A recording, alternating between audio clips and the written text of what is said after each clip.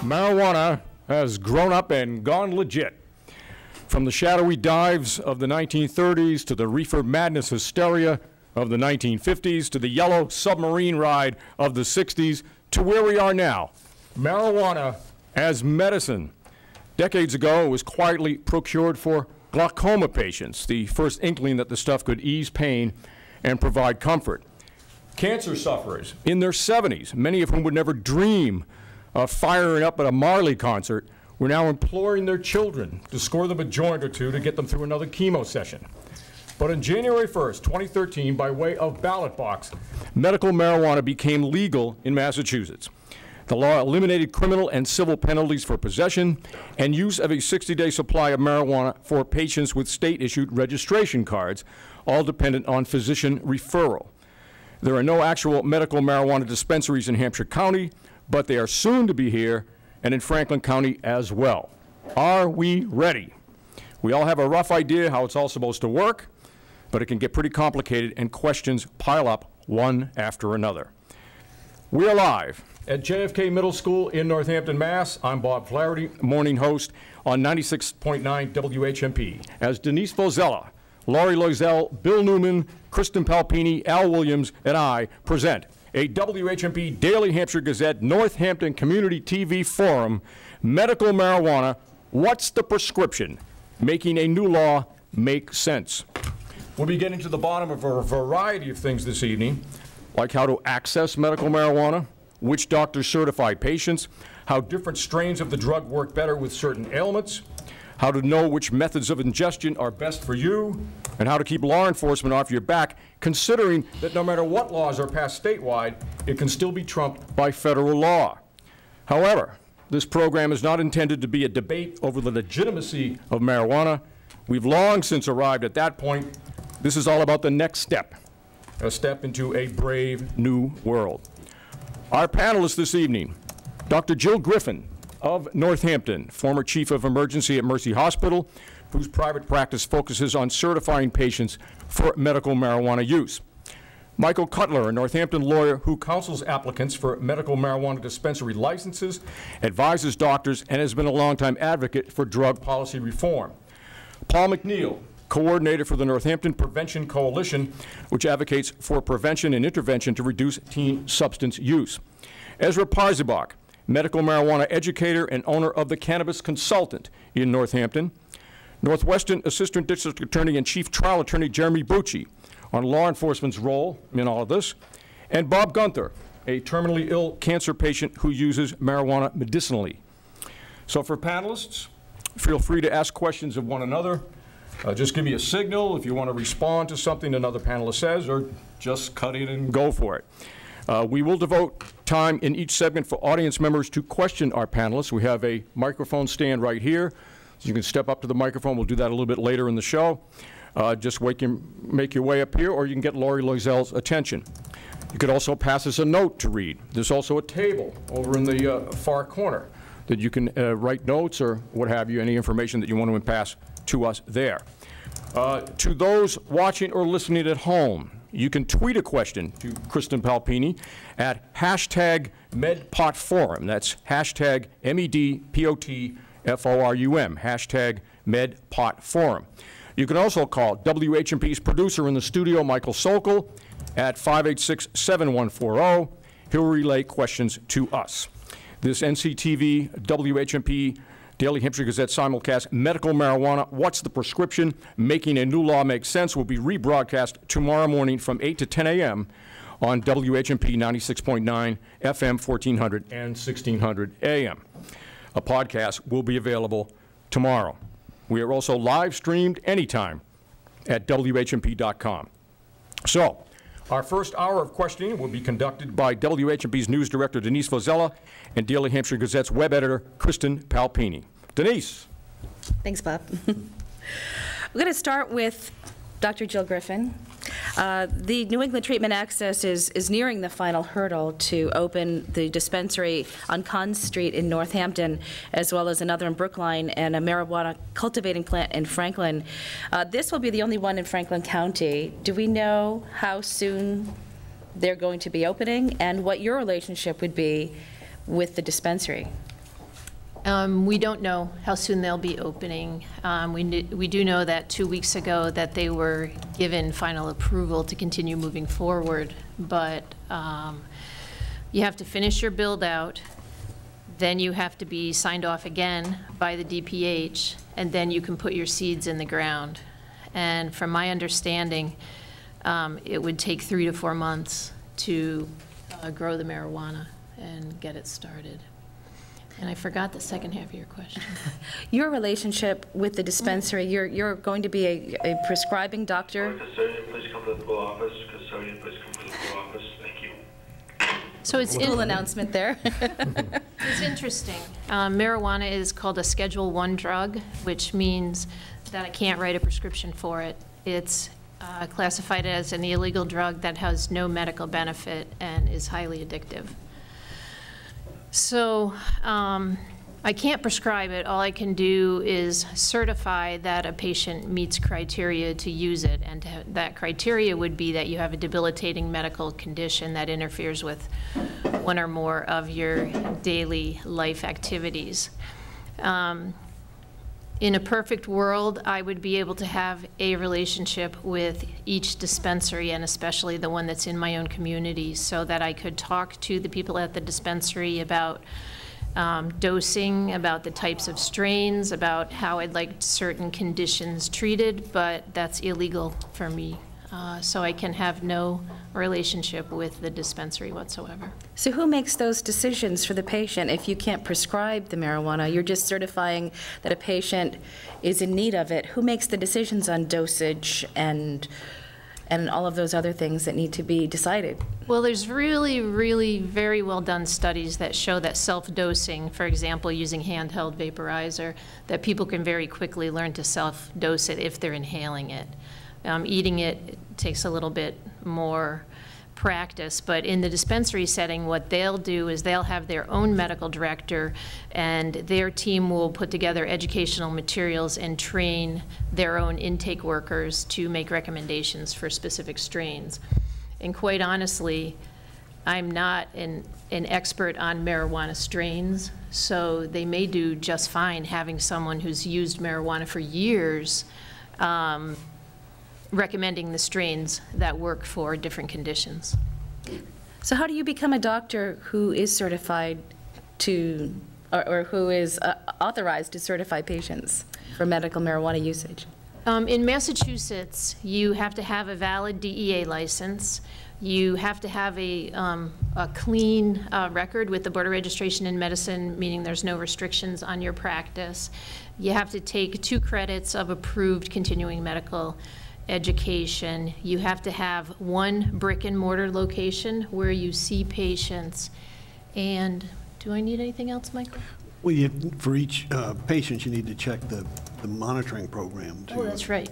There's a prescription monitoring program, and for every patient, we have to check that ahead of time to see the medications that they're currently taking, and then review 2 years' worth of medical records, and then make a decision as to whether or not they qualify. Well, if I might, Jill, if you wouldn't mind filling in some of the rest of your background, you have somewhat more than 2 hours of continuing medical education credits from which to make your practicing decisions. The state requirement is 2 hours, which I lobbied against because I thought if you only had 2 hours, that was ridiculous. And I lobbied that you either take a lot of training or you learn from your patients. And I have almost 300 hours now of continuing medical education specific to medical marijuana. Are you the only doctor in Hampshire County who is authorized to certify patients, or are there others? I don't know at this point because the regulations changed recently, but I can tell you that I'm the only one that does this full-time. And Is that a new thing for you since the law passed? It is new. Kristen knows from before. I had started a house call business by bicycle, and I was riding my bicycle around making house calls, and after the law passed in 2013, I was seeing some very ill patients, and they began asking for it, and that's how I started learning about it. And I got busy, and now I do it full-time, and I make my house calls not on my bicycle unless they're close by. I go out in my car on Fridays and drive to people's houses. Now, there are a number of doctors who aren't going to certify, and some of them say it's because they're worried about federal ramifications. Is that something you're worried about, or not? You know, I think the person best to address that would be Michael Cutler, my attorney. Thank you. Thank you, Jill. There are several protections that healthcare workers have in dealing with the state medical marijuana law, under both state law and federal law, surprisingly. Although, as Jill mentioned, the feds haven't recognized the medical benefit of marijuana yet, and I should say that they're actively undergoing a review under the Obama administration at this time. There are several protections built into the law. First of all, under the state law, healthcare workers, healthcare providers, primarily physicians, but osteopaths as well, and under regulations that I understand are pending, nurse practitioners practicing under a physician's supervision will also be able to certify. But the law says a physician or other healthcare professionals under a physician's supervision shall not be penalized under Massachusetts law in any manner or denied any right and privilege for acting in compliance with the state law. Federal law protection exists as well. Under a federal appellate court decision that the U.S. Supreme Court chose not to review, that's been in effect for 12 years, there's a permanent injunction against the Justice Department, the part of the government that licenses doctors to be federal prescribers, about opening up even an investigation of their license if the conduct on which they would choose to investigate them is only the certification of patients. Let me roll that back a little bit. A doctor's act of discussing a patient's medical history and their amenability to marijuana and giving them an informed consent, whether they to explain the risks and potential benefits of the medicine to them. That process of talking to the patient and then giving them a certification, which the patient then leaves the doctor's office with and obtains the medicine with, that act is protected under the First Amendment. And although this particular court decision did not get reviewed by the Supreme Court, in a subsequent Supreme Court case, the Supreme Court made reference to that lower court case, and which gives it somewhat a firm imprimatur, and that was in 2005. And in 2006, in the Oregon right to die cases, the U.S. Supreme Court explicitly said that if a state medical practice is, if a state authorizes a particular type of a medical practice, the feds have no business second-guessing that as a matter of a doctor's federal licensure. So that's a somewhat longer answer to the question, do doctors have anything to fear from participating in this program? So are the doctors who are using this as a reason not to get involved in the program misinformed, or is something larger going on? Is there some feeling in the medical community that that medical marijuana just doesn't cut it? Well, I want to hand this off to Sure. a medical professional, but let me just suggest that in the work that I've done with other doctors and some of the doctor training I've done around the state, is that after years of hectoring at the federal level about how Cheech and Chong medicine, I think, is what one drug czar said, and that drug czar, of course, was a general, and why he would be making medical judgments is an open question.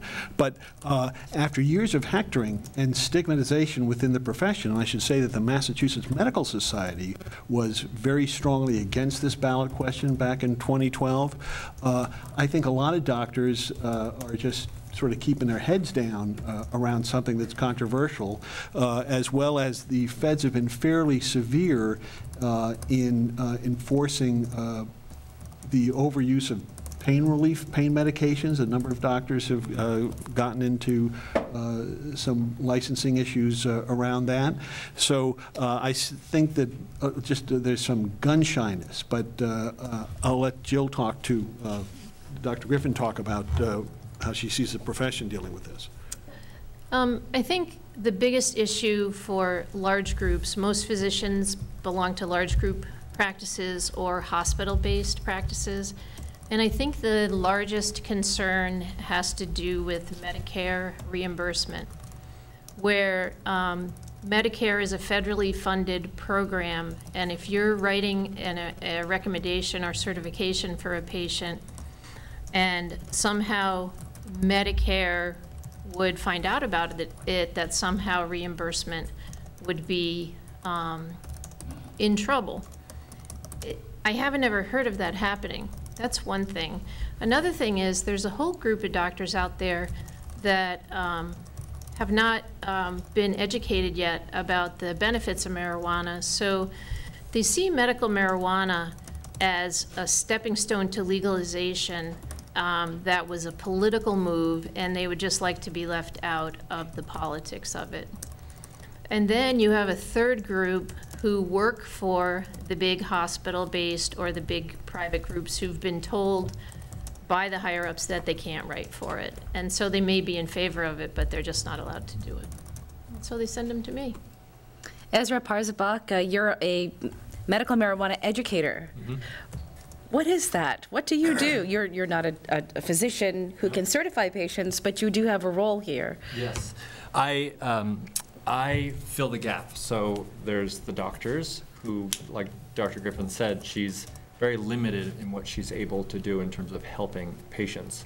And then there's the legal issues, but so much of it is education. So a lot of people a lot of adults especially, who are discovering that this is something they want to try medically, often because they've either tried so many other legal pharmaceuticals that aren't working for them, or they're at their wit's end, or whatever, they've been trying it in their regular life through casual recreational sources, want to know how best to prepare it themselves at home.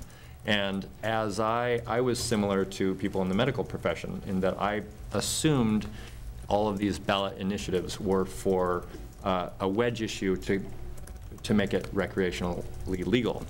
But as I did the research and went on Google and looked at the scholarly articles and scientific articles on these compounds that are found in this plant, I realized there's a huge lack of information. Certainly within public and patients, that they don't realize that there are a lot of benefits, but also in the medical field. I've heard countless stories of patients going to their doctor asking their medical professional about medical marijuana and being dismissed sarcastically as, oh, there's absolutely no benefit to it whatsoever. And to me, as an educator and someone who is interested in scientific fact, I think that is an issue that I wanted to address. I want to have both health professionals as well as patients and parents and young people and everyone to know what the real facts are. And not just, oh, it's great, everybody should use it, but is there some middle ground of being objective about it so that I can dissuade the uber users or the people who believe it's a miraculous drug and has no harm whatsoever. Those people need to be educated of its harms, as well as the people who are very resistant to any medicinal use whatsoever. So what I've discovered is that there's a huge educational gap to be filled, and that's what I do. What are some of the illnesses that can be helped by the use of medical marijuana? Well, I'll tell a story of a patient which will help elucidate sort of the fine line that one has to thread to understand how best to use this medicine and how I would just advise a patient. So often I get people who they come to me because their doctor has just said, well, we can do a 14th surgery. And so we could try it, and we don't know if it's going to work, but it might make your pain go away. And so a person who's had 14 or 13 surgeries often can just get fed up and lose their faith that that 14th surgery is going to work for pain, for example. But they are sober 28 years. So they were in AA 28 years ago, and they've tried every single opiate and every single pharmaceutical, and they're worried about being addicted. So they come to me and they say, I'm at my wit's end. I don't know what to try. I've heard about medical marijuana. I went to Jill Griffin, and she said that it's possible it could work for me, but I have no idea how to go about using it for myself. So I go online or I research and figure out what is the safest, smallest possible dose that this person could ingest, and can they work with it to discover whether it's going to help with their pain or not. And often pain is one of the major things, and one of the major ways that cannabis helps people. It's very simple science when you look into it, what the actual system in the body that responds to cannabinoids that are in the plant, how it works, and you realize that it's a very efficient way to dampen the pain. Is dosage trial and error? Yes, there is a lot of trial and error, and there is, although strangely, inhaling marijuana smoke is a common method of ingestion medically for patients.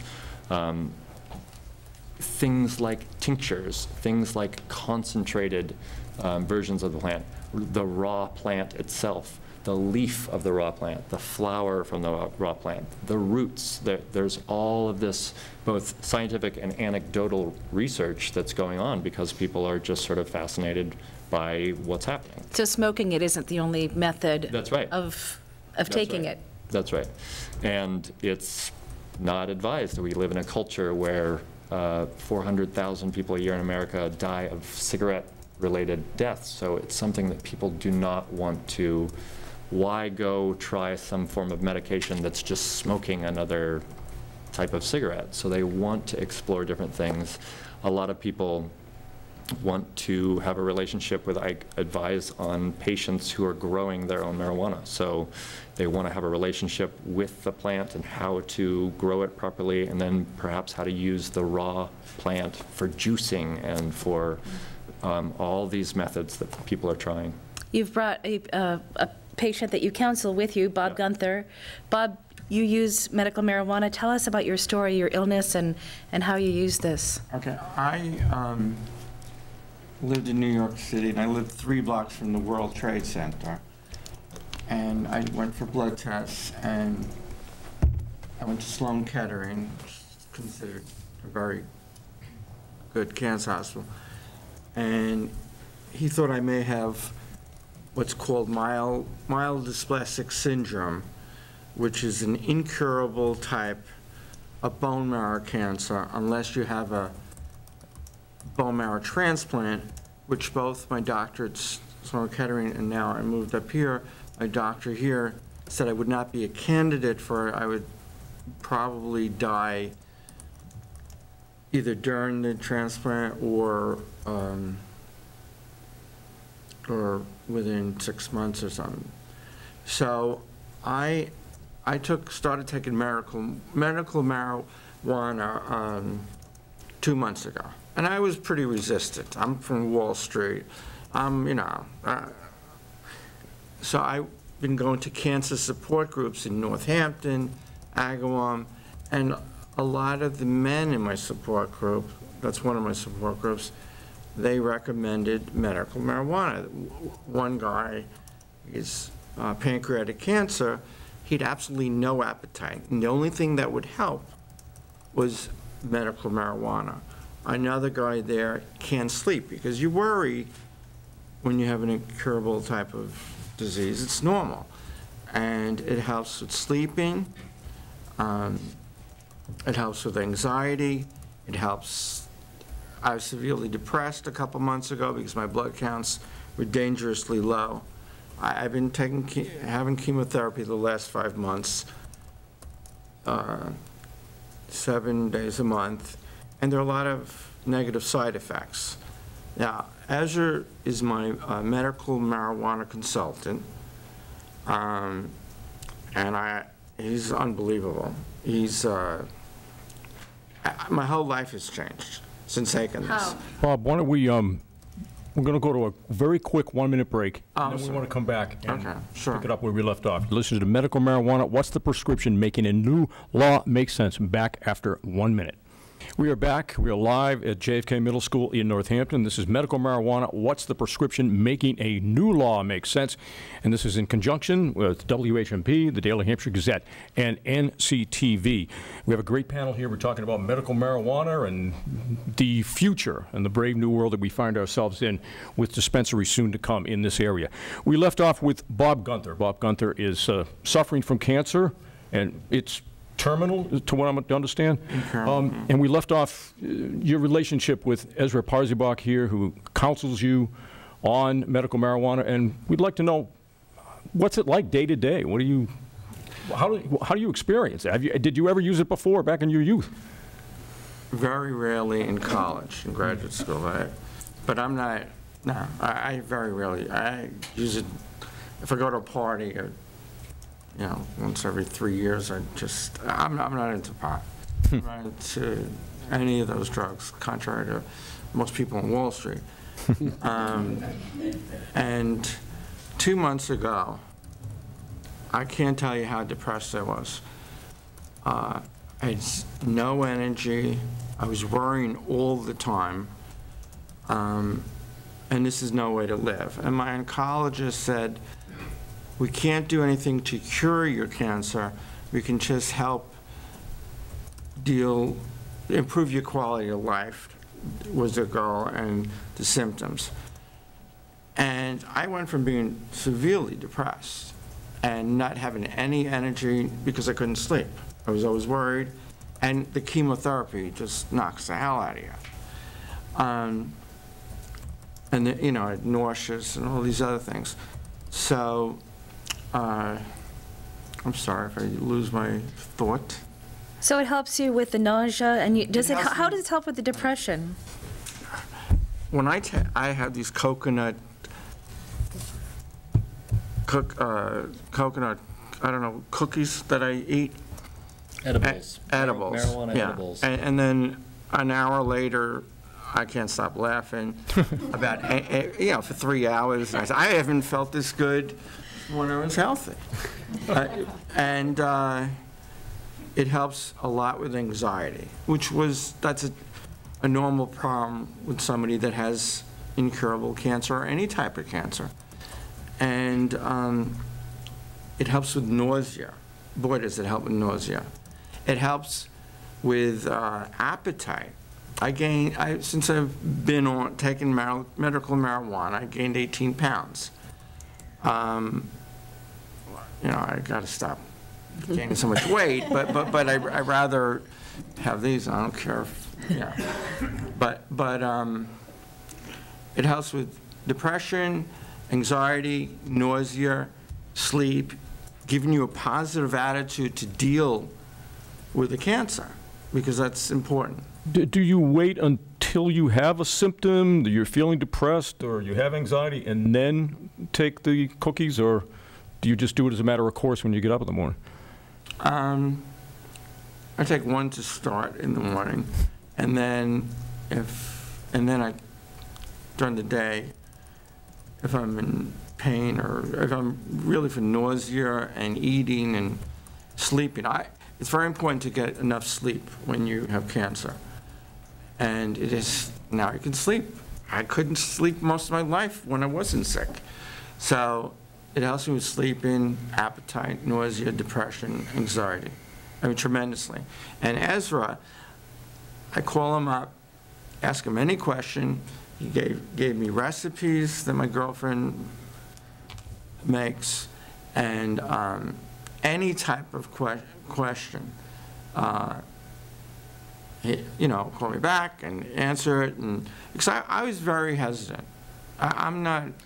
If you don't mind me interjecting too, that Bob's story is common in that he had a overdose experience with a pot brownie. This is very common. A lot of people say, oh, I had a pot brownie once, I felt horrible, I ate it at a party.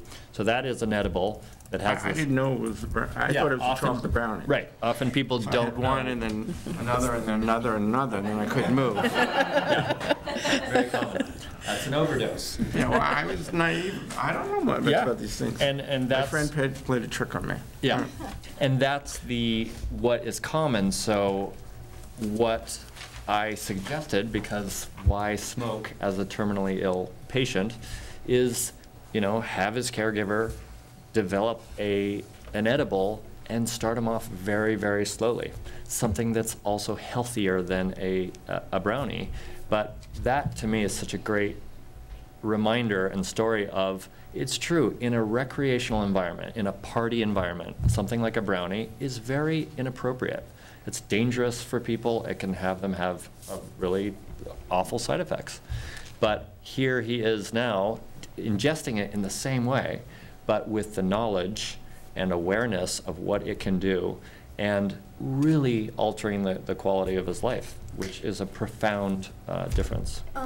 What was it like for you to tell family and friends that this was medication you were going to be taking?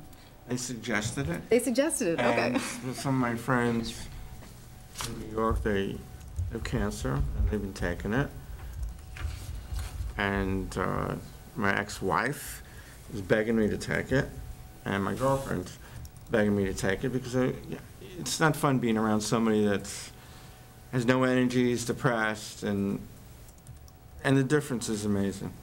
It's truly amazing. It was life-changing for you, it sounds. It's life-changing for me, and I don't feel nervous about taking it. When I have a question, I call Ezra. When I like these coconut things, because I don't like to smoke, because part of my disease, shortness of breath. And so these, I don't know what you call them, but anyway, the coconut things I have, the recipes, they're great. And I haven't laughed this much probably since I was a teenager. And that's saying something. I mean, I'm actually in a good mood, and I have terminal cancer. And I really was convinced by going to the cancer support groups, and several people there took it, and it helped them with various, with the nausea, for instance, with sleeping. Dr. Jill Griffin has a comment. But first, I would like to invite audience members. We have a microphone right here. So if you wanted to step up to the microphone, just tell us who you are and where you live, and any question or comment that you have to make to the panel, you're welcome to it. So anybody who wants to step up can do so. Dr. Griffin? One of the questions was about, when do you take your dosing of your marijuana? And one thing that we recommend, most of our patients are older, and across the board, whatever their disease is causes some kind of insomnia. So we don't recommend that marijuana be used on a PRN basis. We recommend that it be used the same way you would use your hydrochlorothiazide or your cardizem or your Coumadin. So we start everyone out recommending a handheld vaporizer. They're little handheld discrete vaporizers that you put an ultra small dose of marijuana into. And we recommend everybody start before bed with 2 puffs before bed. That way you're in bed, you're taking the medicine, you usually fall asleep, you don't even know if you were high. During the night, the brain, the cells in the brain that clean up inflammation can then do their job. You have less inflammation, and then the following day you start to use it on an as-needed basis. But we really try to get our patients on a regular schedule of using marijuana, and there's a lot of education around getting rid of the stigma because they're afraid. And you're not afraid to take your blood pressure pill, and you shouldn't be afraid to take your marijuana edible before bed because it's really helpful.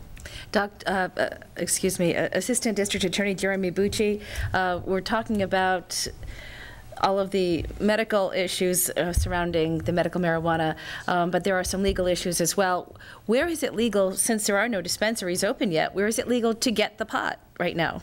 The DPH regulations sort of leave that kind of vague.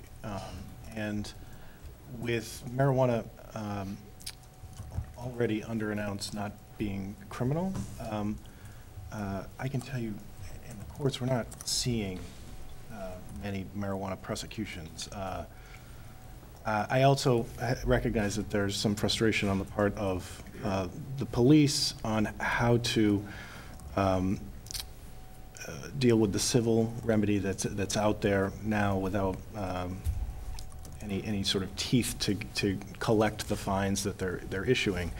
But in the context of medical marijuana, I really have not seen many cases coming into court. The cases that I have had to deal with that have come across my desk have been folks that have a certification or recommendation, and they're growing marijuana.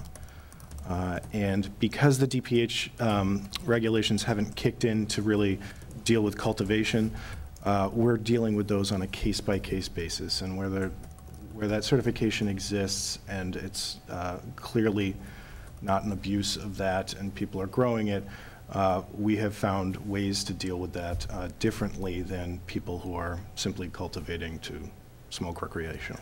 There is a certain amount that a patient is allowed to have in their possession, is that correct? The DPH regulations address that, and they say 10 ounces, up to 10 ounces, our 60-day supply, which they estimate to be 10 ounces, is what they are recommending. So someone's allowed to grow it themselves right now? There's a regulation in place that will take effect January 1st, 2015, where there will be an application process where people can apply to grow their own marijuana if they meet certain criteria. Usually it's a financial hardship, a travel hardship, or the like.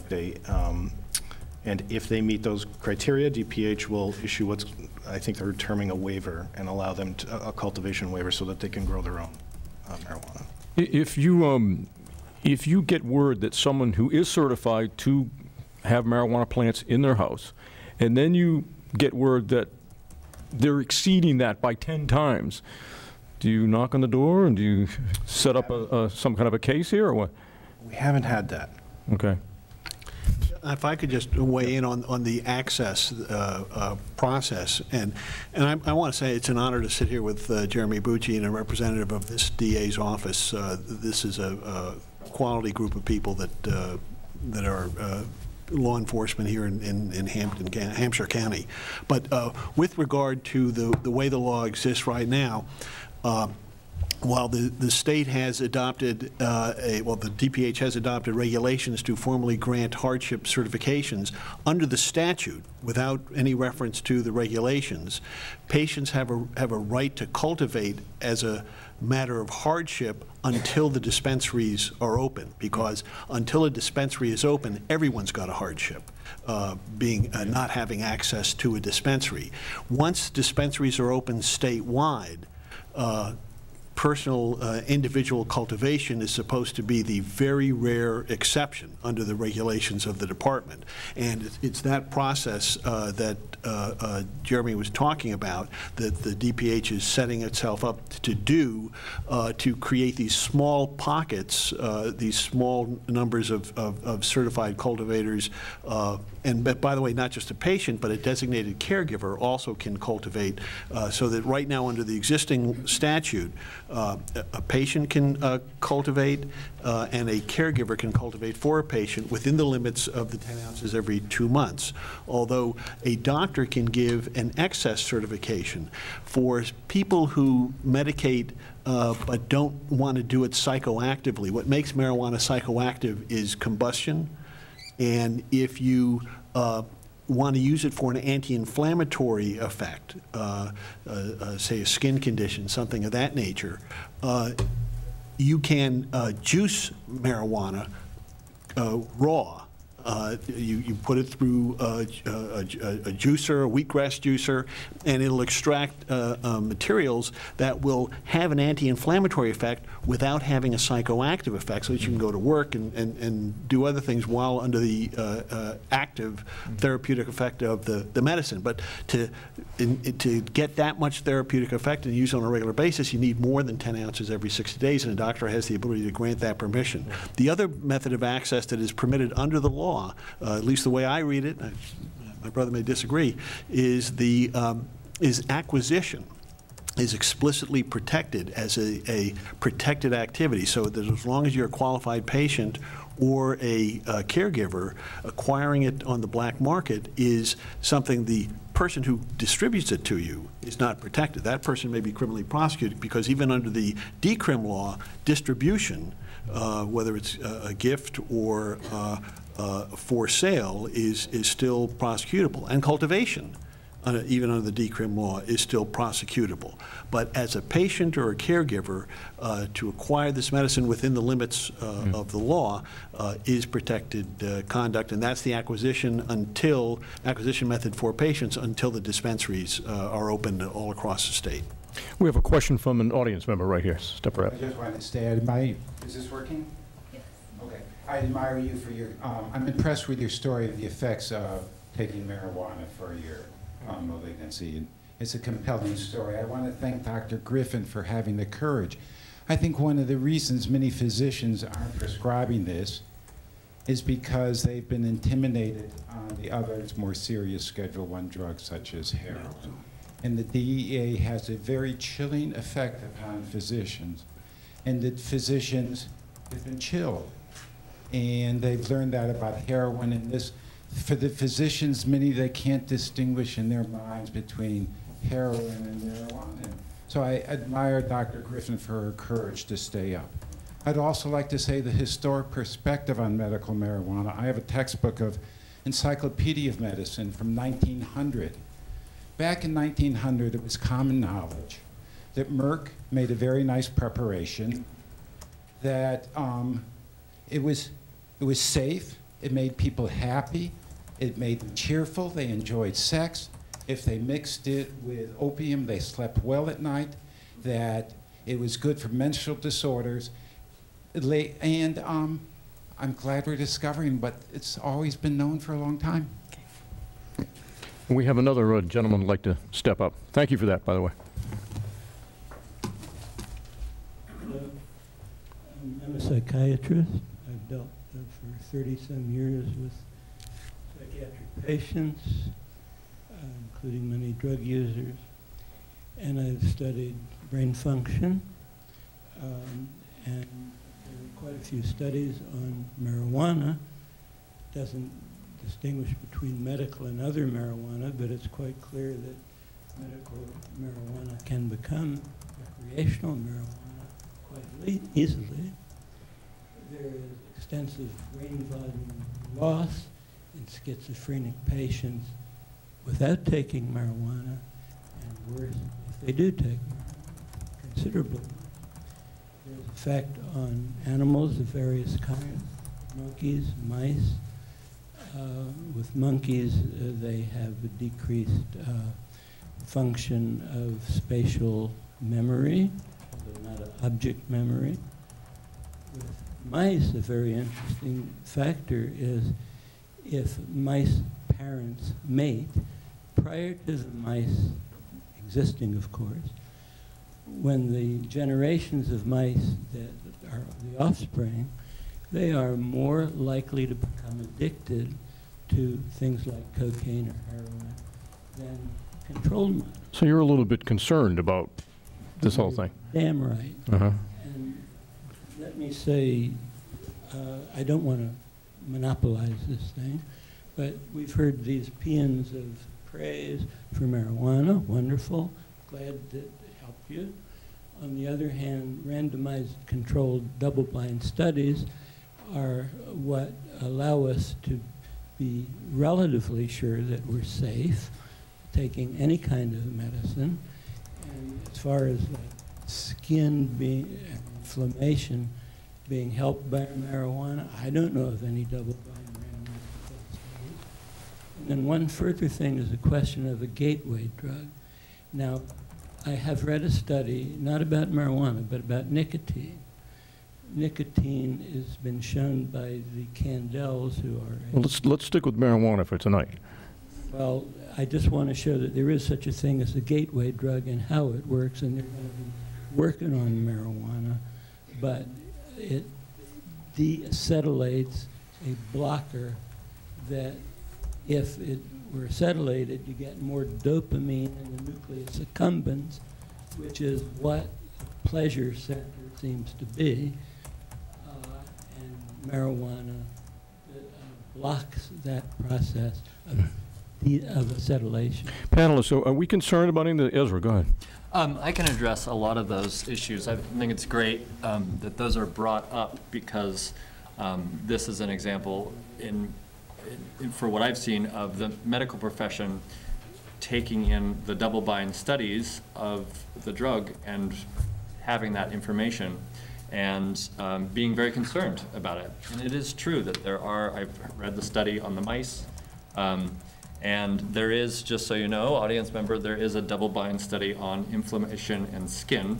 It was done in Israel, I believe, and where they do a lot of research on marijuana. So it's been proven that it can reduce inflammation topically. But to address there seems to be a war between, or a battle between the scientists who do double-blind experiments who are pro-marijuana and the scientists who do double-blind experiments who are anti-drug. And it's very challenging to parse out the proper information so that you can have objectivity. But what I think has damaged the public's response to essentially those are the talking points of the DEA. And those studies referenced are the talking points of the DEA. But the public has a much different personal perspective on the drug. They don't see the evidence. And it's not double-blind yet, but it's just anecdotal evidence. So there are 40 million marijuana smokers in this country. And there's just not enough anecdotal evidence for the public to really believe the talking points of the DEA. I would also add, if there's going to be a study on something like the effects of cannabis on generations of rats and how they can increase their addictive proclivity, then I'd be very curious to see the same study on the numerous opioids that are available readily from your doctor, and on the numerous other drugs that are available. So as long as those objective studies are out there and available and put side by side with these two, with the medicine, then I think the public can more readily accept the talking points of the anti-marijuana. Paul McNeil is the coordinator for the Northampton Prevention Coalition. You've been very patient listening. Thank you. We haven't gotten to you yet tonight, but do you have concerns about this medical marijuana law and that it might lead to an increased usage among teenagers, for example? And what are your concerns? Yeah, I would say that's primarily our concern with the school district itself. I work with middle schoolers and high schoolers in Northampton. We work basically to make Northampton a healthier and happier place for young people to grow up in, free of substances as barriers. And marijuana is certainly a barrier for most teenagers who smoke it. The local rates are pretty staggering, and it actually is quite heartening to hear Bob's story, and I'm glad that you came out, because I think your story is anecdotal as well, but incredibly valuable, and it's going to be more valuable down the road to hear what the benefits are possibly for extracting the positives of marijuana and using them as medicine. But locally, we have sort of a challenging reality with our existing youth rates. Currently, our 8th, 10th, and 12th graders who we survey every 2 years on any number of issues, not just marijuana, but alcohol, tobacco, other drugs, family situations, commitment to school, things like that. And our rates are high. The 8th, 10th, and 12th graders that we surveyed in 2013, it was 47% higher 30-day rates than the national average. So that's high. And I would argue that we don't need it to be that high. Addiction happens for most people when they are young. So when you're drinking alcohol, smoking tobacco, smoking marijuana, that's sort of the danger zone, is when you're a young person. How do you see the medical marijuana law as increasing those usage rates among teens? Great question. Well, we have to look at what happens with perception of harm. So basically, since the 60s, when we follow a community's perception of harm of any substance, in particular marijuana, which is what I'll talk about. You look at a young population, you look at their perception of harm. If it's high, oh no, marijuana is dangerous, I don't want to smoke that. Use rates are very low. Paul, we're going to take a quick break here, and then we're going to come right back to you, all right? Okay. And we'll come back with Paul McNeil. You're listening to Medical Marijuana. What's the prescription? Making a new law make sense in conjunction with WHMP, NCTV, and the Daily Hampshire Gazette. We'll be back with more right after these. Dr. Jill Griffin is with us from Northampton, former chief of emergency at Mercy Hospital. She has a private practice. She focuses on certifying patients for medical marijuana use. Michael Cutler, a Northampton lawyer who counsels applicants for medical marijuana dispensary licenses, advises doctors. He's been a longtime advocate for drug policy reform. Ezra Parzabak is a medical marijuana educator, owner of the Cannabis Consultant. Northwestern Assistant District Attorney and Chief Trial Attorney Jeremy Bucci is here on law enforcement's role in this whole thing. Bob Gunther is a terminally ill cancer patient who uses marijuana medicinally. Before we get back to Paul McNeil, I should say, coordinator for the Northampton Prevention Coalition, which advocates for prevention and intervention to reduce teen substance use, I will remind you that you can call our producer, Michael Sokol, at 586-7140 back at WHMP Studios, and he will relay any messages to us. You could also pass a note to us. There is a table over in the corner where we can you can write down notes or questions, or you can step right up to our microphone right here and address the panel. Also, you can talk to Kristen Palpini, the web editor of the Daily Hampshire Gazette, and you can go to, you can tweet her at #MedPotForum. That's all one word, #MEDPOT Forum, F-O-R-U-M. And we'll get your questions on the air. And let's pick up with Paul McNeil from the Northampton Prevention Coalition, and you were talking about your concerns with all this and all this legalization and how it might affect teenagers and things like that. Lori Lozelle and Bill Newman are going to be joining us for the questioning in this hour. Go ahead, Paul. I want to just ask you, I had somebody in the audience skeptical about the numbers you were expressing right before the break, so maybe you could speak to the source and explain them. We do every 2 years a prevention needs assessment survey. It's pretty comprehensive. It's nationally recognized, and they take our data and then we ship it off to Utah and they kick it back to us. And we've been tracking youth user rates across many substances for, gosh, since 2009. And so that's where we get our data. We survey almost every single 8th, 10th, and 12th grader in Northampton Public Schools, and we travel with those same classes 2 years later so that we have a nice control. I was speaking before we went to break on perception of use, and usually if you have a high perception of harm, if you have a high perception of harm of a substance, usually use is low. Well, we're in a position right now where perception of harm for marijuana is relatively low for young people, and then you usually see a pretty big spike in use in that type of situation, and that's what we find ourselves in. I will say a third of 15 and 16-year-olds in Northampton, a third, have smoked marijuana in the last 30 days, and that's 60% higher than the national average, 27% higher than Hampshire County rate. And Massachusetts as a state has the third highest 30-day marijuana use rates in the country. It is higher than Washington. It is higher than Colorado. These are states where marijuana is recreationally legal to smoke or use. So these are very sobering, very concerning numbers as it stands. We don't even have a dispensary here yet. And it's also it's already very high. And the normalization around these conversations is also concerning for me.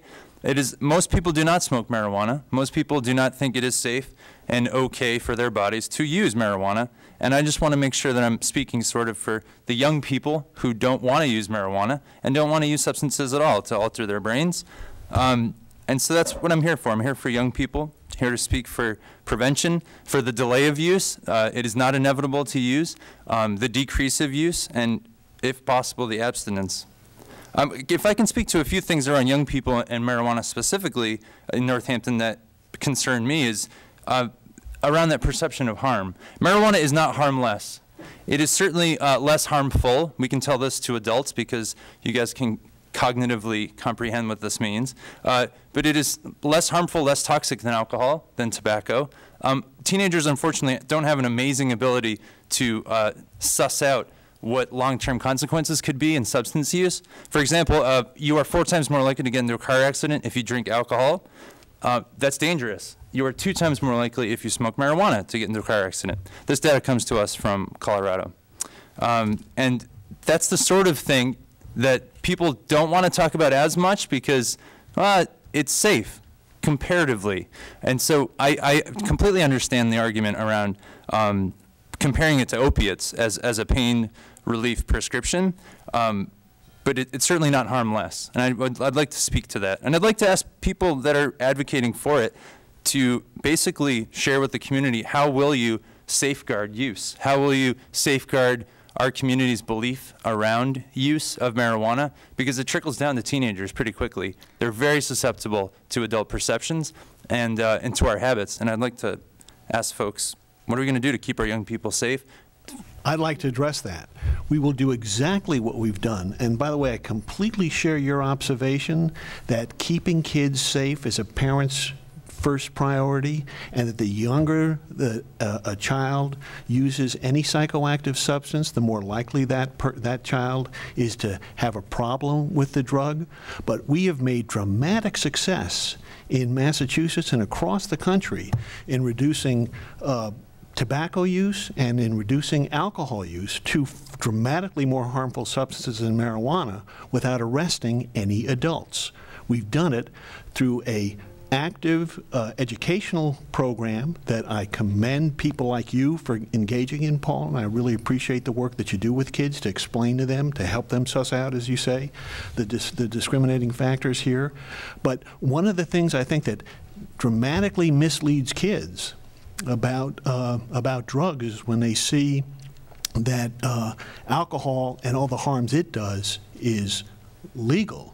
And well, adults too. And I mean, it's confusing. It is confusing, and marijuana is not. And it isn't fair. And what I think will better protect kids in the future will be consistent laws that recognize the relative risks and much stronger educational policies that enable kids to get accurate information about drugs rather than fear-based, misleading information that leads them to make bad mistakes. We've made great progress in reducing alcohol use among kids and in reducing tobacco use among kids without arresting any adults. And I think that that's a good prescription for solving marijuana problems. Well, let me ask a question, if I might, to Paul McNeil, as the coordinator of Northampton Prevention Coalition.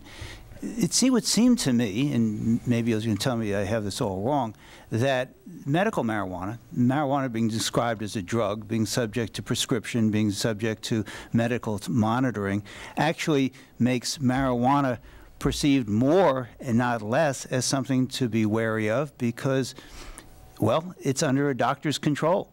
And by the way, compared to a lot of things in parents' medicines cabinets and other things readily available to teenagers, marijuana is in fact less harmful. So it would seem to me that putting this drug under the rubric of medicine, and one that is subject to very rigorous control, would seem to me to add to, not to its allure or its the perception of it being risk-free. It would seem to me it would increase the perception of it as having risks.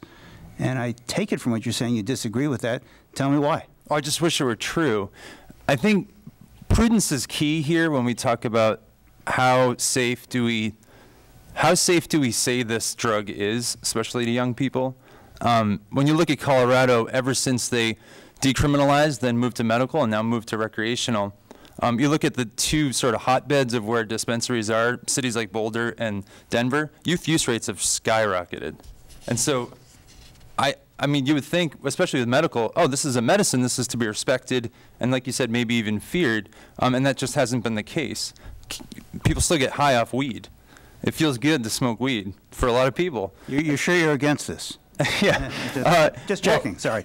Against is a funny word. My father's dying of stage 4 cancer right now.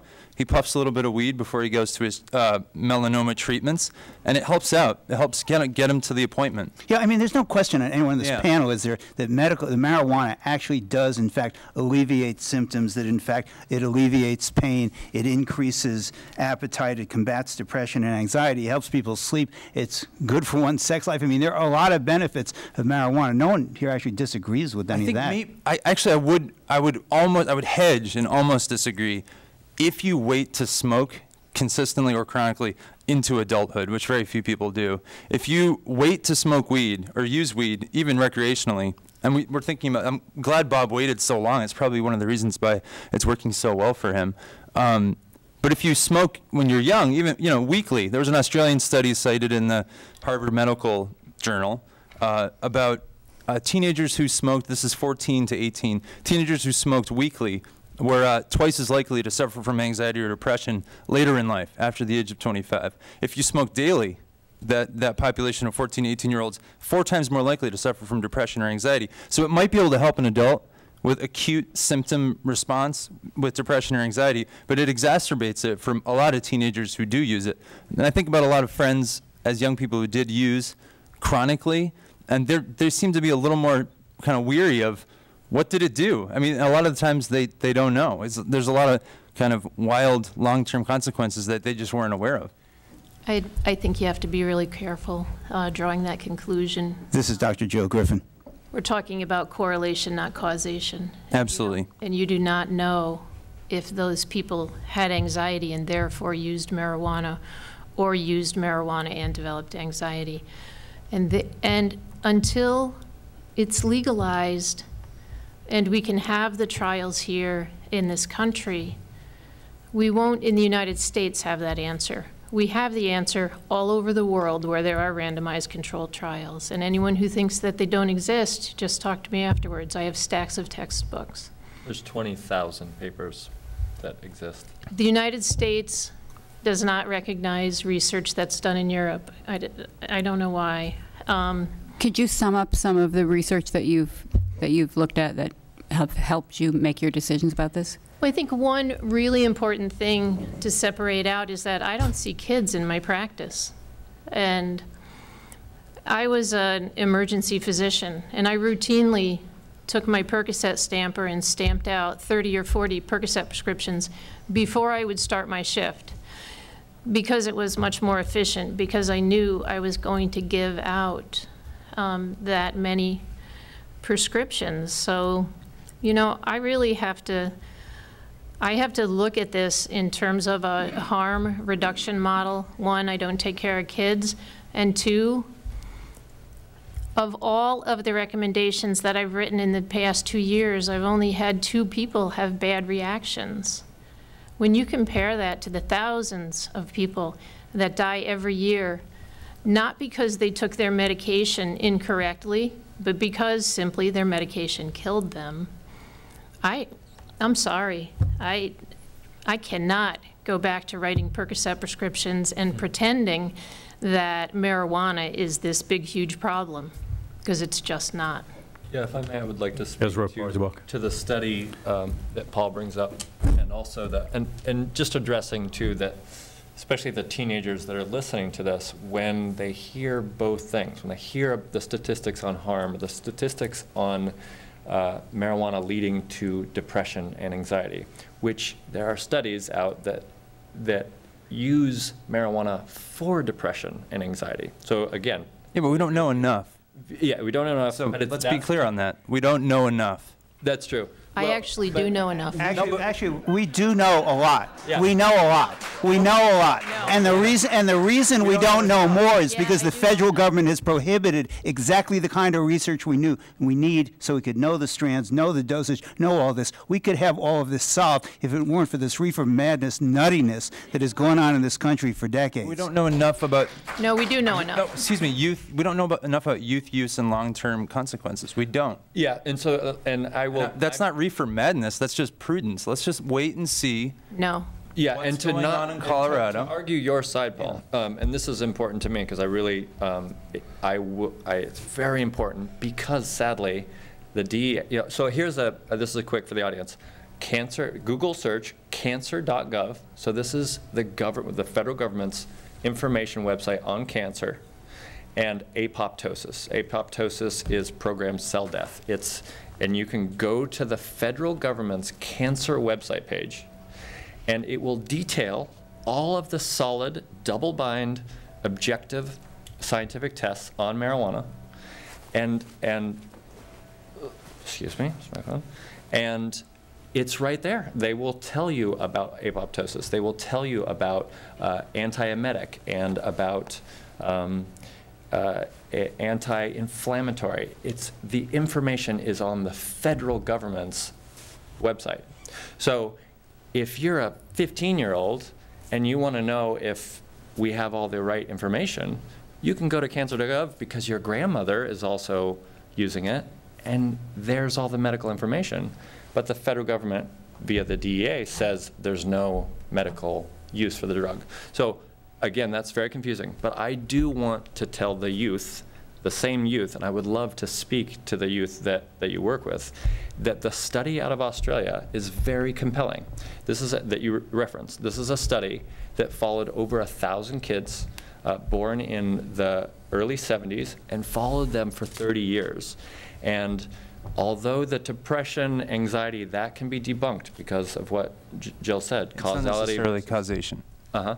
But there is some raw, and I did this research today because I wanted to know for this forum that there's some research, and I'm curious if you know about this study, Jill, on reduction of cognitive abilities even after marijuana use stops for kids who are early onset. So essentially, what I've been able to gather, if you're very young, if you're under 25, when your brain is still developing, and you're a chronic user, that seems to be evidence that it is very harmful. And which is, if I can just say something to that, I don't know why people are clapping when I'm advocating for young people to not use marijuana. That's a little bit concerning, guys. They're not clapping for that reason. But that's all I'm speaking to is young people delaying, decreasing, or not using until later when their brain develops and it's a little more resilient and strong. It's just, it's really for the research that's been proven for the medical use. And I'm not refuting that. I'm talking about, I'm just talking about the effects on young people, which we're speaking to. But how does this medical marijuana increase the use by youth in this county? So we don't know yet. Are you predicting that it will? Again, I can't say that. We don't know. That would be another causation without correlation. I just know that the youth use rates in the primary cities that rolled out dispensaries in Colorado, youth use rates certainly went up. But you're talking about legalization of marijuana now. No, just the whole gamut. So from decriminalization, the shift to medical, and then the shift to recreational. It's increased the entire time. And just to take the sort of charge out of marijuana, out of curiosity, do you work with other, like prescription medication is Absolutely. a common thing. So Absolutely. how do you look at comparing the two? So harm reduction, or do you I assume you don't tell kids to delay their Percocet use or their Ritalin use? That's a good question, Ezra. We usually say use as doctor prescribed. One of the challenges with the harm reduction approach with saying, if a teenager has a choice between Percocet and marijuana as a pain reliever, like a doctor prescribed pain reliever, that's tricky. I'm not a doctor. I don't know about that. I just think about, for instance, Bob's situation or my dad's situation. I don't think marijuana would help with all the pain. I think it helps him with some of the symptoms he gets from the pain meds, right? So to say like, hey, use marijuana instead of this crazy, intoxicating, addictive opiate, I don't know if it's that simple. And I think it's that complicated when we talk to our teenagers about using OxyContin and using Percocet after they get their wisdom teeth out. This is a great message for folks since we're on opiates.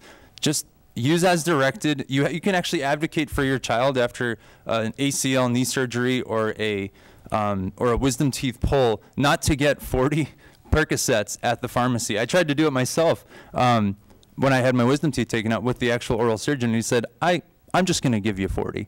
And I'm like talking with blood in my mouth saying, please don't give me 40. I'm very cognizant of the overprescribing that's happening. So you can advocate for, give us 3, we'll call you back if we need more. That sort of a thing, because right now, today, more than 50% of people using heroin did not start by using heroin. They started by using a doctor-prescribed drug. So it's really complicated. And absolutely, marijuana is less harmful, but it's a very different drug. How is this conversation morphed? How is this conversation morphed into a discussion about heroin? How do we deal with opiates and prescription drugs? I understand that, but I think that it's essentially misleading to sort of get into this gateway drug idea. I didn't say it was a gateway drug. Okay. You asked me about opiates, what we do about prescription drugs. I'm specifically educating folks on how to advocate for safer relationships with prescription drugs. Can we talk with someone who's in the trenches, Assistant District Attorney Jeremy Bucci? You deal with young people all the time. Do you see anything like what Paul is talking about here? Do you see people that are having issues with marijuana that you wish somebody stepped in or intervened or something earlier? Are you seeing any of this on the street? I can only give you sort of my experience over the last 14 years as a prosecutor. And I can tell you, I've never prosecuted a person using heroin that didn't also, at some point in their life, use marijuana. Coca-Cola and milk are not psychoactive, and they're not caffeine actually is psychoactive and habit forming. But I mean, I know that was a joke and jest, but it is concerning when people sort of approach marijuana as this benign. There was a gentleman at a workshop I was at in Berkshire County a few years ago who compared marijuana to, like, I think it was an herb like what did he say? Like parsley or something like that, and that's so disingenuous. And people have addictions to marijuana, unhealthy relationships with marijuana outside of medicinal. So it's not a benign drug. It's something to take seriously, especially when we're thinking about how do we have a safe relationship with it as a community. It demands a really broad, intense set of thinking around it. We have a question from an audience member. I'll read it here. This could be for any of the panelists. Has increased rate of use locally among young people been directly related to negative short or long-term outcomes? And if so, has it been controlled for mental health or other factors that may impact negative outcomes? Anybody want to tackle that one? I will say this: if you're a teen, to me, a teenager's so hard. You need all the help you can get. The parents of a teenager need all the help they can get. And again, I'm gonna say that weed gets you high. It makes you feel good. Most teenagers, when you ask them, what do you get out of smoking marijuana? If you ask objectively and non-judgmentally, they say it feels nice. Let's talk, Ezra Parzaba, can we talk a little bit about what I have heard referred to as honey oil? Mm-hmm. This is an extract in the marijuana plant, which very low THC, so you're not really getting high. However, there are tremendous benefits from this, correct? Well, honey, so that's there's many terms for many different types of marijuana. Honey oil that I know of, I don't know if you know this, Jill, is something that is very high in THC. So that it's an extraction. It's basically increasing the percentage of the resin that you're accessing via your pipe or ingesting. And it's different from non-psychoactive oils such as CBD oil. So CBD cannabidiol is a popular new compound that's been discovered in cannabis that has psychoactive diminishing properties as well as anti-inflammatory properties. So you can actually go on Amazon and buy some hemp CBD oil. You don't feel any of the effects, but you can still have anti-inflammatory benefits from it. And that apparently is completely illegal. And there's, in fact, legislation to try and have CBD-only oils or CBD-only medical marijuana in certain states, which is debatable. But as Mike said, too, there's different ways of ingesting the marijuana that allows people to mitigate the psychoactive effects of it. I will say this. Someone mentioned Europe. We don't respect what's happening in Europe with testing of marijuana. And there was a British pharmaceutical company that has won US FDA orphan drug status on a cannabis extract used for children with severe epilepsy, Dravet syndrome. It's called, I think it's Epidiolex. I don't know how to pronounce it. But that's one way to sort of bona fide the medical marijuana front is to go through the FDA, the US FDA. So that's one thing that is happening. It's an orphan drug status. it's probably going to pass. There's no reason it wouldn't. I mean, cannabidiol has almost, I mean, there's zero, right? I mean, clinical research that says that there's zero psychoactive Paul, we're going to cannabidiol. cut you off yet again. We have to go to break. What? This is going to be a 1-minute break. When we come back, we have another audience member that was going to step up to the microphone, so we're going to come right back with you. You're listening to Medical Marijuana, What's the Prescription? Making a New Law Make Sense on NCTV and WHB, along with the Daily Hampshire Gazette. We'll be back in 1 minute.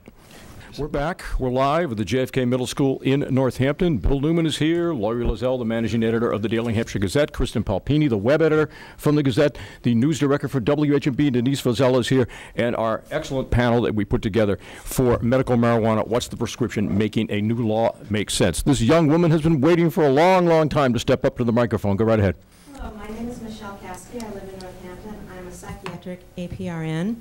And I appreciate the opportunity to have this intelligent discussion. And I wanted to juxtapose Mr. McNeil's mention of perception of harm with Mr. Gunther's description of perception of benefit. And I think that what we have here is the medical marijuana laws that we're discussing, and no one is saying that teenagers should be using marijuana. And I don't think anyone is saying that cancer patients should not be using anything at all that's available to them to benefit their symptoms, their disease, anything that gets them through. But one thing that came to my mind, and maybe one of the panelists can address this, is the model for medical dispensaries and even legalization distribution in California and Colorado is that if you go to Denver, you go to Boulder, there are dispensaries on every corner. In the Massachusetts model for the dispensaries that will hopefully eventually soon be available here, there's going to be one dispensary per county. And I think that in and of itself will impact the way it affects our communities, the availability to patients who need it, and the unintended availability to our teenagers who don't need it. And I'm hoping that someone on the panel might address that. Well, if I could speak to that. Under the Massachusetts statute that exists right now, there is a cap on distribution sites, on dispensary facilities of 35 in the entire state, 6 million people in Massachusetts. And that's a dramatically lower percentage than our retail outlets in some of the other states. And we only have I think about 11 of those facilities coming online sometime in the next several months. So I take the questioner's point that this is not going to be a every street corner level of access in Massachusetts. The law says that there shall be at least one in each county and not more than 5 in any county. So we have a ways to go to get to a saturation point, and hopefully by the time we get to a greater level of outlets, number one, we'll have a greater familiarity with this, not just here in Massachusetts, but in the other states, the now 4 states that have gone to full-bore non-medical legalization, Colorado, Washington, Alaska, and Oregon. And we'll also have just some more experience with education, with educating kids, giving them the same kind of messages we've given them around alcohol and tobacco, in an environment where there's a greater rationality between the way we treat marijuana and these far more harmful substances. So hopefully that'll go a distance towards this educational process as well. Michael Culler, while you have the floor, could you tell us, are there any pressing unanswered legal questions about the establishment of these clinics that we should be aware of and or will be reading about in the next few months as they open?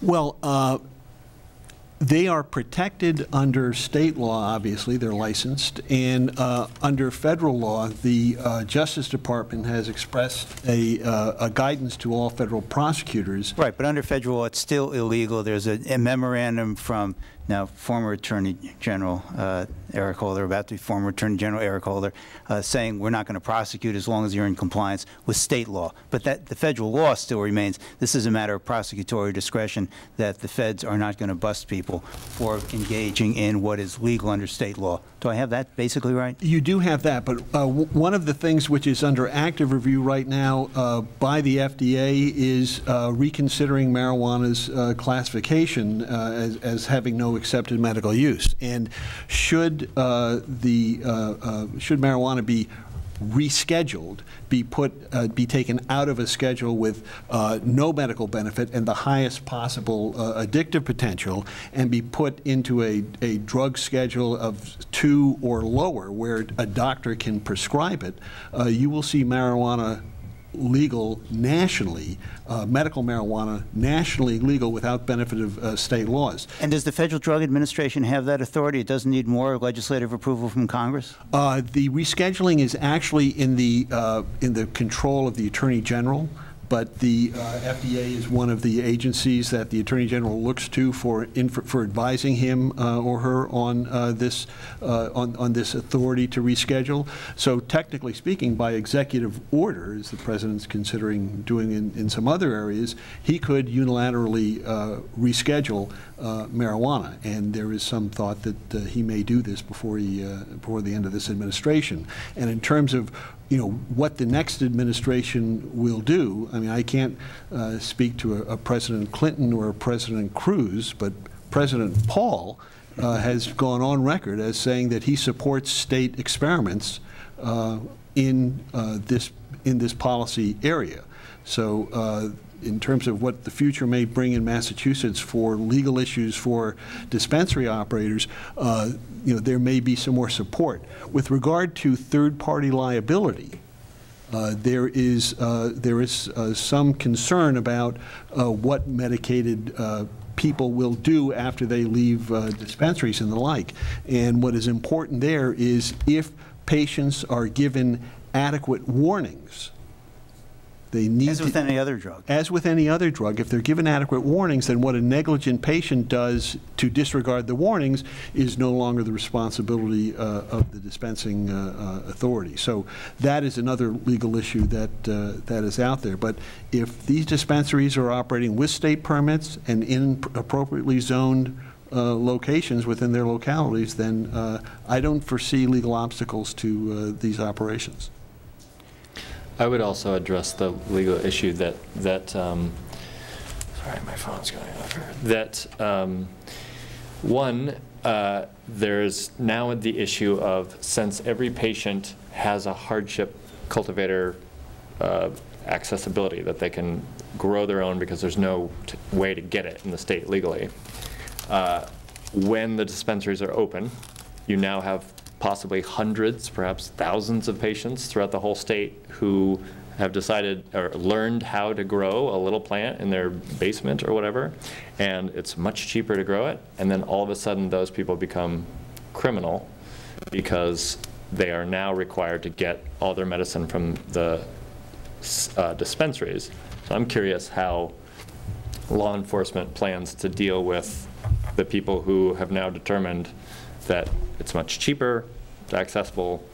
That's essentially the delay in the dispensaries has caused so many more people to set them up. Well, Ezra, it's your lucky evening, because we have the chief trial counsel from the Northwestern DA's office right here. And he also is in charge, I think, of drug prosecution. So the question is yours. The floor is yours. Jeremy Mucci.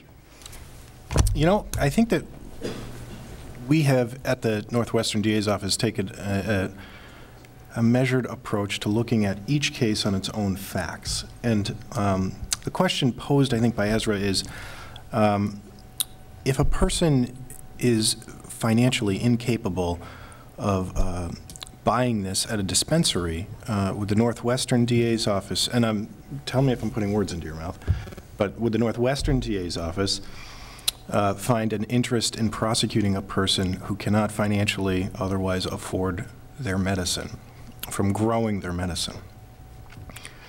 And in that hypothetical, I can't imagine that we would find much interest in prosecuting that person. But again, that's a case-by-case analysis. And I think we've taken our time to really look at each and every case on its facts. Could I have a clarification on the law, just from one of you on this, or Michael, whoever can answer it? At this time, given that the dispensaries are not open, is it legal for a person who has a medical marijuana certification to grow marijuana for his own use? I would say yes, under the statute. Until the, the regulations say that as of the first of this year, this coming year, that in order to be lawfully recognized under the program, you need to register with the state. But it's always, but that's, first of all, that's a prospective situation, and second of all, where, there's certainly an agency can reasonably articulate regulations out of the general terms of a statute. But I have a legal issue, a legal concern about generating criminal conduct out of a regulation as opposed to out of a statute. And I would suggest that while being out of regulatory compliance can lead to a cease and desist situation or lead to confiscation of your medicine, I don't think that...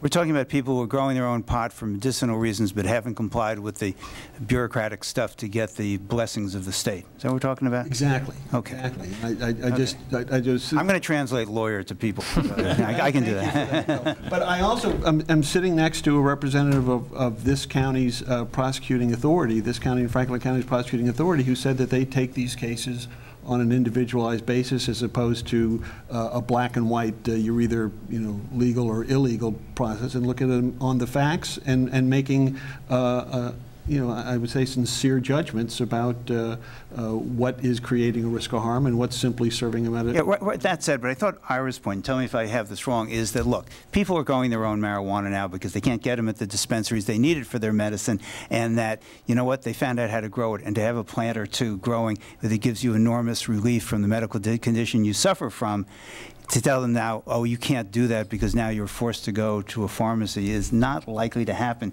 with quite the universality that the law envisioned. Am I fair on that? I agree with that. Okay. I'd like to ask a question about driving. I want to ask Dr. Griffin and Jeremy Bucci. So, do you talk to patients about whether or not to drive when they're using the marijuana for medicine reasons, and And I wanted to ask you do you think law enforcement is ready for this? I'm assuming that there's going to be more people driving, and you don't necessarily get high when you're using it to treat something, but are there times when people do and shouldn't be driving, and how do they deal with that, and how do you deal with that?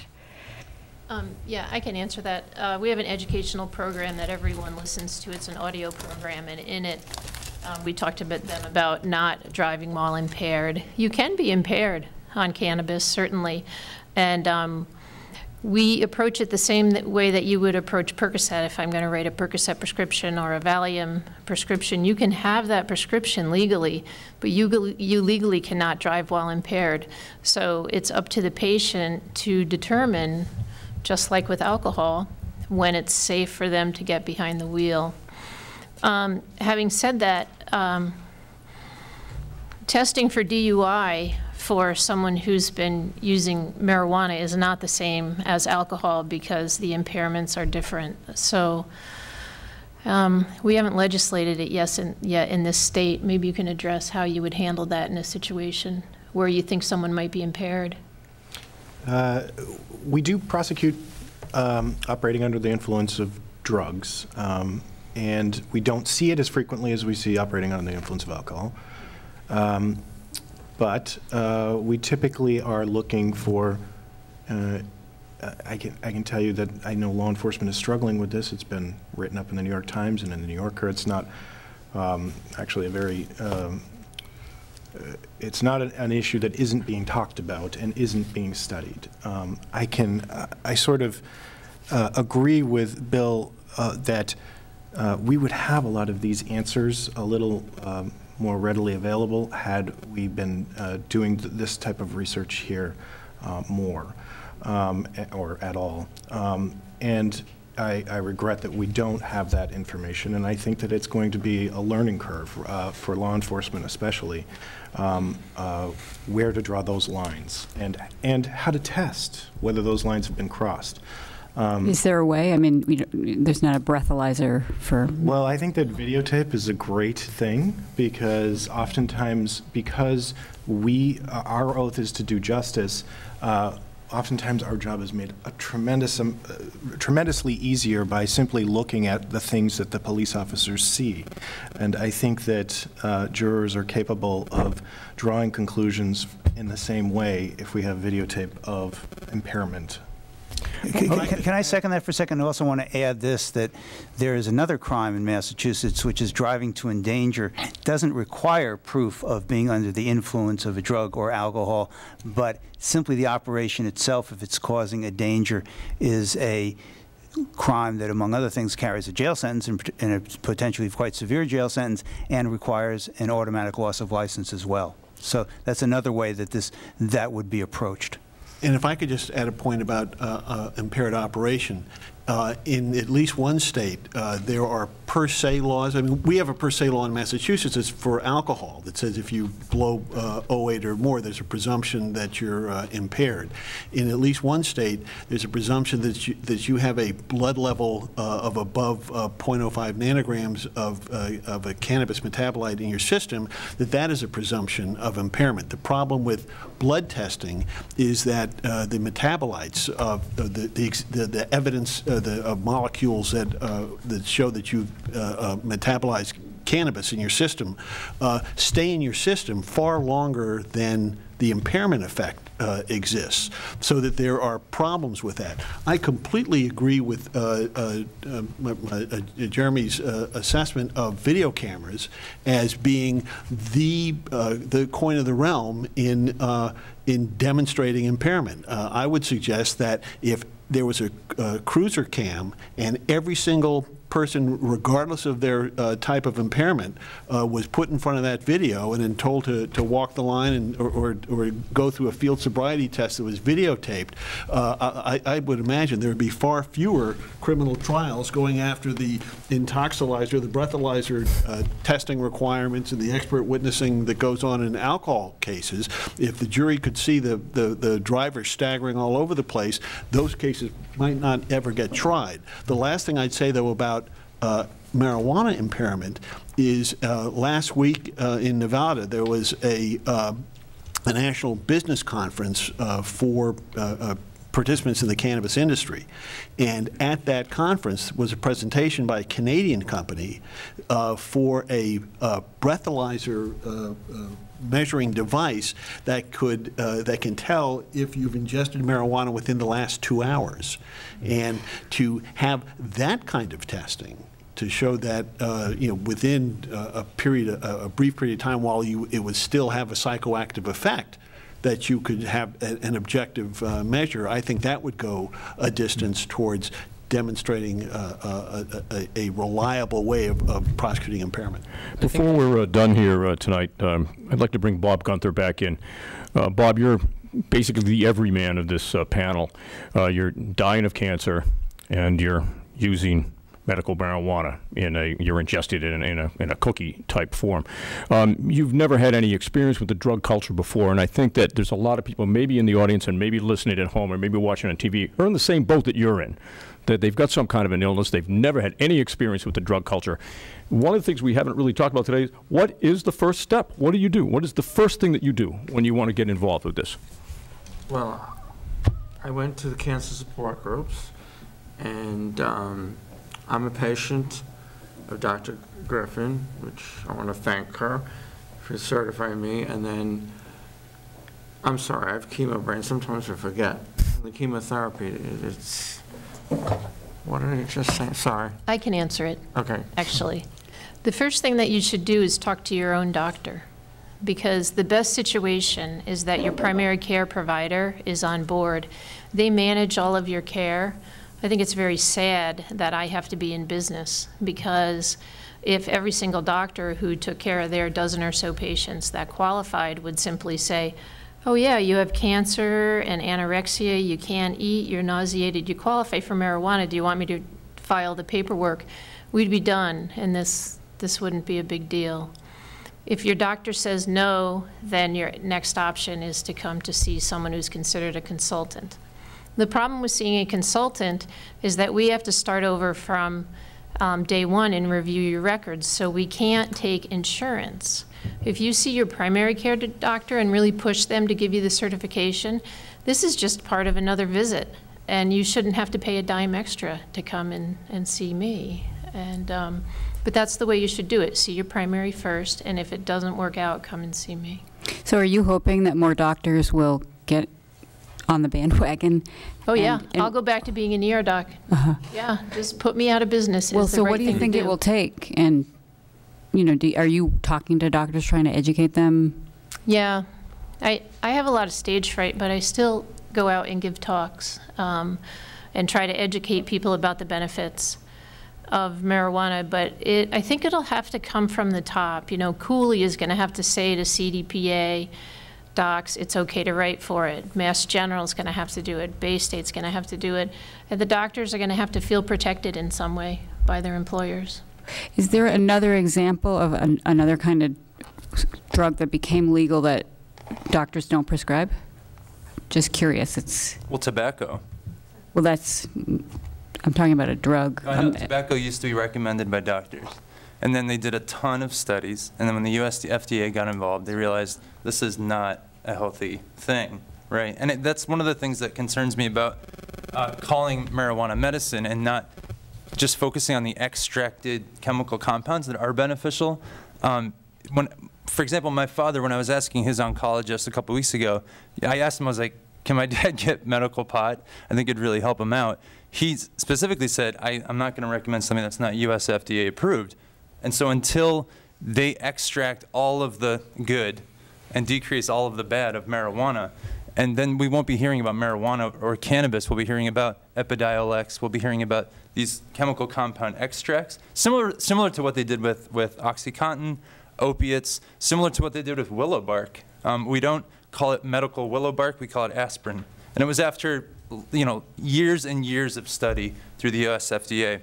And I think that'll help change it, and I think that's something that's necessary. If I can bring up one thing about sort of the disingenuous gap between calling marijuana medicine and then modes of consumption, something that happened in Colorado specifically around medical marijuana and dispensaries is edibles. And we were talking about edibles before. It seems like there certainly are smarter ways to have people self-dose with edibles, but there were 18 companies that produced gummies, 7 companies that produced cereal, 18 companies that produce cookies, 6 companies that produce soda, 14 companies that produce juice, 12 companies that produce granola bars, and 23 companies that produce chocolate bars as soon as medically legal marijuana was okay in Colorado. And that just seems really disingenuous. And when we're trying to protect young people, like really little kids. Wait, I don't see why it's disingenuous. It seems like people might not want to smoke it. They might want to. I'm just thinking about like the safety-wise. Like if a child finds a gummy, like a gummy bear that has like, what is it, 6, I don't know the average, like 6 hits of THC in it, it doesn't look very concerning, you know? It's true, Paul, that and there have been cases of kids ending up in the hospital with toxic amounts of marijuana. But what do you think if a 2-year-old, what do you think if a no, I want to speak here. Okay. A 2-year-old, what do you think is going to happen to a 2-year-old that eats a cigarette butt? Really bad stuff. They're going to die. 100%. It is 100% fatal. This is a discussion about medical marijuana. This is not a discussion about children. Medical marijuana is not for children. I understand your concerns. It could be, though. But no, it could be. But now wait. You've had a lot of time to speak, and I'm actually getting upset here. And I don't like to get upset. Medical marijuana, I am the expert in this community on this drug, and it helps thousands of people. And I do not want medical marijuana to be undermined because of your arguments about children. I do not see children. And I want this to stop right now. I'd just like to offer two observations. First, in Massachusetts, we have labeling laws, and packaging for candies in Massachusetts is prohibited. So whatever was the experience in Colorado, it's not going to be the situation here. The second point. Last minute, just to let you know. Well, the last point is testing. Medical research has been blocked by the federal government for 40 years. We have research going on with LSD. We have research going on with MDMA that is going through FDA process. FDA has approved medical marijuana testing, and the government has blocked that research. So the reason why we're in the situation today that Jeremy spoke of and that the others have spoken of is because the federal government has obstructed much of the research that would be in a better position to answer the issues that Paul has raised today. Well, that's going to do it. I think we scratched some of the surface here tonight. I want to thank our great panelists, Dr. Jill Griffin, Michael Cutler, Paul McNeil, Ezra Peisenbach, Jeremy Bucci, and Bob Gunther. Big round of applause for our panelists. This has been an NCTV, WHMP, Daily Hampshire Gazette simulcast, Medical Marijuana, What's the Prescription? Making a New Law Make Sense. Tomorrow morning from 8 to 10 a.m. we'll be broadcasting this whole thing in its entirety from 8 to 10 on 96.9, 1400, 1600 WHMP tomorrow. So for Lori Lazelle, Denise Vazella, Bill Newman, Kristen Palpini, Al Williams, I'm Bob Flaherty. Have a good night, everybody.